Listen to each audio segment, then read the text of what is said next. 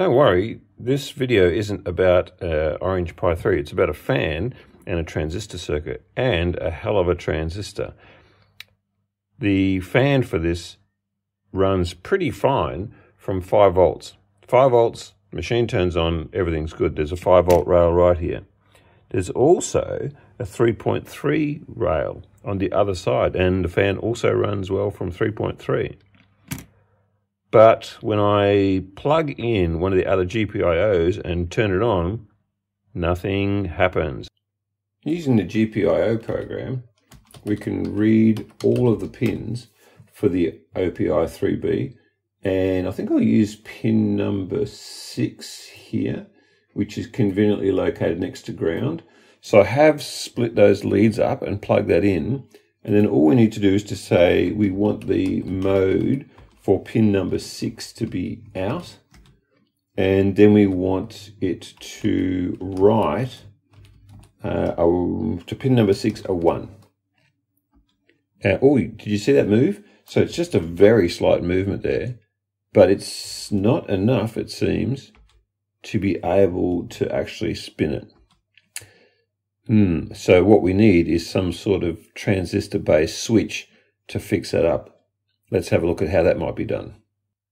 So what I designed was this circuit here. So the Orange Pi 3B GPIO pins can't seem to drive the fan, not sure why. Possibly though, we can solve this with a MOSFET, switching the 5 volt rail, and if we use an N-channel MOSFET, we can have 5 volts coming in, let's say through the fan or whatever else we're trying to activate, and then into drain. The gate is connected to the GPIO via a 1K resistor and then down to ground. So this is pulled down so the gate is low until it isn't, and finally source out to ground. So that is the plan. Why choose a MOSFET? Well, I'm thinking that some of these devices now, like maybe like the ESP8266 or the ESP32 or the old Orange Pi, have got 3.3 volts or perhaps less. I've noticed that some of the chips and some of the circuits coming out can even go down to 1.82 volts, and I've certainly got some that are like that. So I'm looking for something which is voltage driven and has a low power loss. To fit inside the Orange Pi case, or just to fit in anywhere, I thought I'd try an SMD one. And before I've used a BS170 or a 2N, oh, there's a 0 missing, a 2N, let me just get my pen, 7000. These are pretty similar MOSFETs, really, and they have the same pin out and same form factor. The BS, well, I think both of these are actually available in TO92, but they're certainly available in SOT23 as well. But then I came across the AO3400, and it's got crazy stats. So apparently it can stand 30 volts and I think actually 5.8 amps. I mean, surely not. Tiny little legs. I've actually got one here. Let's have a look at it. Really? 5.8 volts through that. I suppose one of the things we could do is to test to see whether it's a MOSFET at all. So let's do that. Here's our handy dandy tester. And I think if we go like this and press down and ask it, what is this? Hopefully, yep, it says it's a MOSFET, all right. And look at that, 1.1 volts. That's what I'm looking for. Gate is 1, source is 3, and drain is 2. All right, so but I'm still freaked out by the size of it. Whether I'll be able to solder it up or not, I don't know. So yeah, logic level. So with a threshold gate to source voltage of 1.1 volts or even lower. So what I might do is set up a voltage divider and actually test it out. See if we can switch this on with 1.1 to 1.5 or something like that. The pinout is the same as what I'm familiar with, the BS170 or the 2N7000, and there it is in a SOT23 format. Now, just for fun, I thought I'd actually maybe try and build it on one of these SOP8 to DIP8 adapters. So it certainly fits on there. And so the circuit I've designed goes like this. You can see here, this is where, let me see if I can rotate this around so it's in the same spot. So you can, is it in the same spot? There we go, that's better. So that little triangle there is where your pin 1 of your chip would be. But then if you rotate this around, it actually is connected to this hole here. So yeah, the whole thing is a little crazy and you have to sort of rotate around in your head. But having said that, if we come in via the 1K resistor, that's equivalent to this bit up here, and then have a divider. I actually thought maybe I'd use something like a 1206 for across here should fit. And then this little guy over here, that maybe a 603, a little tiny guy here to go across here. That's the 10K, and that's the pull down here. That pulls down to ground. And then if I position the SOT23 IC here, the transistor, then we've got drain coming out to here, and that would be, I think, pin 3. So you can see it here. 5-volt fan and to pin 3. Source would be here, and if I rotate that around, that would be, so that's coming down here, that's going to be pin 7. And then we've got our gate down here, which is pin 5. That doesn't sound right. Am I rotating that around right? Yes, I am.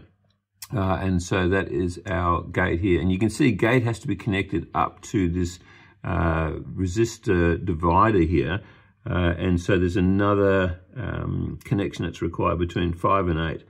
So that should do it. All I need to do is to solder all these tiny parts up, and hopefully have something which will maybe switch on that fan. Because the parts are so small, I'm going to have to try an interesting soldering technique. So here we go.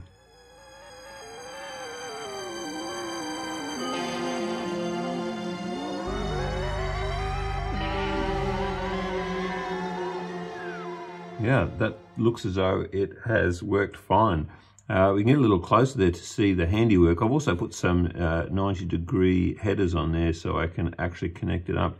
But to see whether it works or not, I think before I hook it up to the fan, even though it's a cheapie, but just maybe test the circuit with an LED, and we'll give it a signal which is pretty low down around the 1 volt mark, and see if it's enough to trigger the gate at the for the AO3400 and turn that 5 volt rail on. Interesting times ahead. Now there's my voltage divider, 1.1-ish volts. So that's the signal I'm going to use, and we'll pull this one out. That's no good, and we'll put in the one that we have soldered in. Connect that up, and we'll see how it goes. Well, there's the dead bug hooked up, so hopefully that's okay. So we've got ground to pin 7, and we've got our fan or LED hooked up to pin 3, and here's our signal. So at 1.1 volts, will it light? Let's have a look. Oh. Not a great connection. I don't know if that's there we go. Yeah, I think that's probably the breadboard. Yeah, it's certainly not a great light. Let's check that voltage again. Maybe something has shifted and hooking all this up.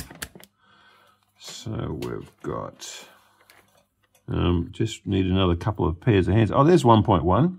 Okay, so it's just loose connections, nothing to panic about. 1.1 volts does seem to light it fine, and so it should, well, you know, I'm not sure what's coming out of the GPIOs of the OPI 3B, but I'm pretty sure it's going to be more than 1.1 volts. But it does prove that the old AO3400 that's strapped in there is actually doing its thing, which is pretty amazing.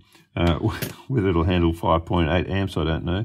Let's see if we can open that gate up a little further.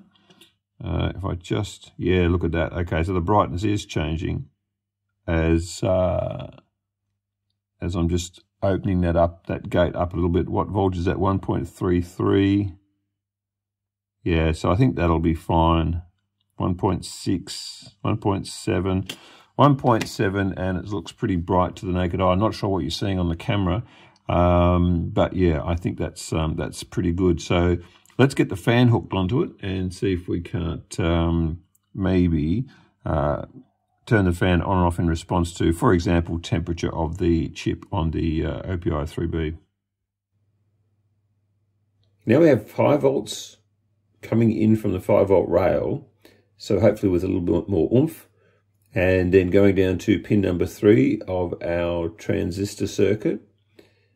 And pin number 6 now goes to pin number 1 of the transistor circuit, and then everything drains out through pin 7, which is ground. So let's have a look at activating that fan. Yes, look at that. So that circuit is doing exactly what it's supposed to do. So on and off. I wonder if we could also do some PWM at some stage. I don't think it's really necessary. This fan runs pretty silent, and if it's only responding to excess temperature, I think that will be fine. So let's install it and make sure everything still works. And yeah, that's a pretty good result at this stage.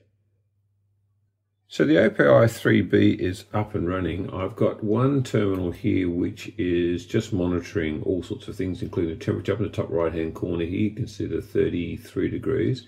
And down here I've logged into it again, and what I want to do with that is see if this fan works.